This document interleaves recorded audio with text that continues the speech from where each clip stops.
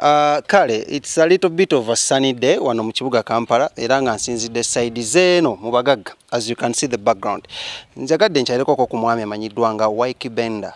Abasinga enye muli mistake nga mugamba Ykee, it's Ykee Benda. Boy so tender. Ekimunkyasizza oba ekindetedde okupayinga this visit because of katakyali just an artist, is the president. Akulira abayimbi bonna b'ekibiina ekitwala abayimbi bonna mu ggwanga la Uganda. I think we should first say congratulations. Tugenda kuba twogerako naye tutegeere ye nga abadde vice biki bakoze muguli nga tanabeera president, manifesto ye empya nga ye president, acting president, eriki n'ebisingako nga ebyo. Ykee Benda. Besebo kyekiriwo baganda bange abali eyo. My name is Ykee Benda, the boy so tender, era nga ndi musanyufu nnyo okubeera nammwe right here pan the channel them. Oli otya? Ndiyisa butisi papa. Nkulaba. Congratulations. Thank you. Tugezaako. Obufuzi bwonna buva eri Katonda, bukulembeze. Well, did this take you by storm or you expected it? As of today, I expected it. But lweyasooka okitugambako, awo nabeera surprised. Naye mwoyo mukitegeeredde nze nga mbadde tukimanyi. Kubanga yali yatubriefing nti olunaku luli nina kyenjagala tukole ki? Twogereko. Yeah. How did you feel the first day? Togere ku feeling yo olunaku yagambye. Nali sibiroboozezza nnyo nako nze nga omanyi oli mu kifo kya kubiri. So omanyi how it works nti akulembedde bw'ava ogwa abaddawo naye nga tekikulidde because obanze sitwala bufuzi oba bukulembeze mu ngeri ya kwegulumiza wabula kwewombeeka ate kunyongera kisa kugamba nti Katonda mpadde omukisa omulala okubako nekyendobooza mu mutwe gwange kisharinga maybe kiyamba maybe tekiyamba naye nga nkisharinze. Wali okirooseeko okubeera nga gwokulira abayimbi bonna mu ggwanga lya Uganda? Kyenalota kirala benjagala okulira mu birala nnyo naye tetugenda kisobola kikugamba ekyo naye tekiva mu music era nakyo kiri around music naye nga nakyo ate kyo ngenda kituukiriza kati kino kyekisoose naye kiri kirala nnyo picture ndala nnyo. Ogambye muno ffe tukitegedde ndi wakitegeera that means you have already a manifesto laid down ku bizibu bibadde mu feesinze nga Uma n'ogamba bino ngenda okuba nga nkola. Is it okay for you to lay it down to the viewers some of those things byogenda otandikirako? Yeah, ebitono ennyo bitusobola bagamba is still the togetherness is still lacking. Kakyabula mu katonotono naye that's what we want to improve. Twagala kukakasa abayimbi abato abakulu ddala oluganda lukola ki weruli okitegeera we are one family. Just tuli competitive yes naye tulina omumanya nti omulamwa guli ki nyongeri tutya sente mu nsawo ya Kabaka mu ya Ykee Benda mu ya Epasi mu ya Karo Nantongo buli omu singa tuloboleza wamu amazima tuyinza okukola ebyenjawulo bingi nnyo. Okay. Yeah, man. Any other thing you want to? Any other thing kulaba nga government eyongera okujjumbira okulaba nga eyingira ekintu kye bayita music industry. Sookera ddala yoyo nnyini efiirwa. Okay. Sente zeyandikoze mu music industry tezimanyi millions and millions. Naffe netugattiramu netufiirwa sente nyingi nnyo. So government has to stand up and make a difference about this industry. Copyright law bingi biri awo bitudde butuuzi. Ababikwasaganya bangi naye bonna they don't seem to see where the money is. Okay. Ekibuuzo kyange kigenda kuvaawo ennyini ku government. Ekibiina kino kibadde kitwalibwa nnyo ku level ya politics nga kigamba kiri influenced. Abantu abasinga nti nno kiri best and kiri influenced by politics. Most of the ruling government. Kati nga gwe president omupya azze mukyo. How are you going to put a clear line wakati w'ebintu bino ebibiri? First things first.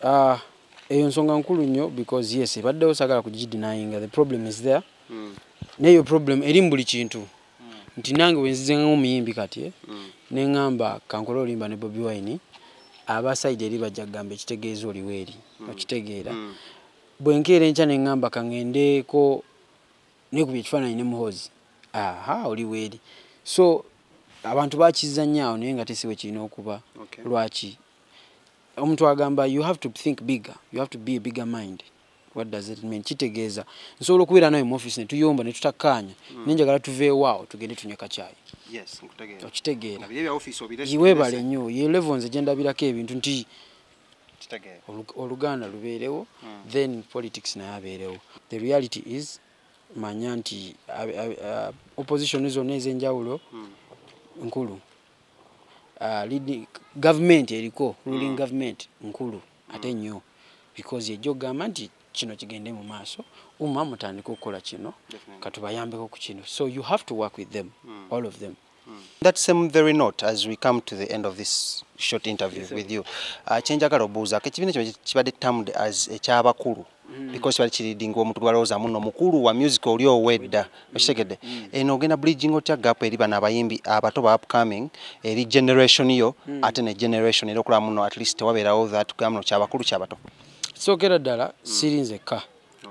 There is a big team behind all of us. Software aliwo wabaddewo ffe n'abalala bangi era bakyaliwo ba Big Papa ba Bebe Cool ba Bobby Wine ba Josfrey Lutaya bonna babaddeko ne mbe n'abato myself Big Eye bani okitegeera. So Big Eye omuganye kubeera mu bato nze njogedde kinze oyagala muteeka mu ba Bebe Cool kale so kimbadde ngamba kyekyo nti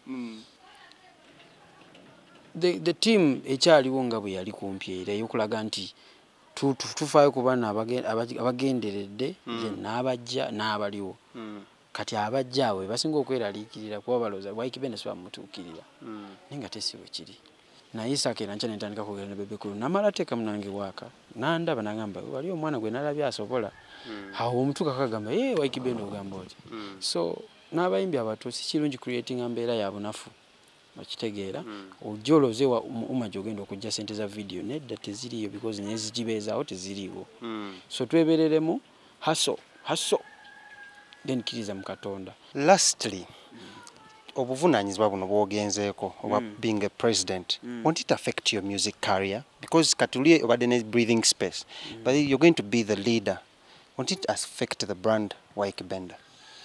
Kisinzira engeri gye naaba neekuttemu kikulu nnyo engeri gye naaba neekuttemu engeri gye naaba nkozeemu n'abantu abalala naye nze omuntu eyeekomola oba kitegeera nti manya okukoma newe ekikomo so bwe ndaba nga ate ndi muntu akolagana n'abantu am a listener so nina abantu bangi kati mu Ykee Benda business I have managers like 4 so tetusobabula abantu tetusobabula muntu agamba kino tetukikola kino tokyogerako kino kyogereko kino kigendo kirwanise kino tukirwanise. So your last words to your dear fans? Just tubagala nnyo, we love you so much, we appreciate obuwagizi omwe bonna musigale nga muli bakakamu then ekisingira ddala mwekuume si corona ekasiyatta n'ebirala bikyatta ebyaliwo mu bimanyi togeza kukyusa nsi yo kyusa wano ofugagawale okole sente. Blessings. Kale oyo abadde omuyimbi wa Wakabi owoku television n'ow'oside yonna amanyiddwa nga Ykee Benda. Katukwatagana olunaku oluddako wano ku BTM nyini ne ku channel yange gyemanyiddwa nga Celeb Jazz with KingSmith. Subscribe. Kankuze eri Sheilah Awoli ne mwana mulenzi amanyiddwa nga KMGK.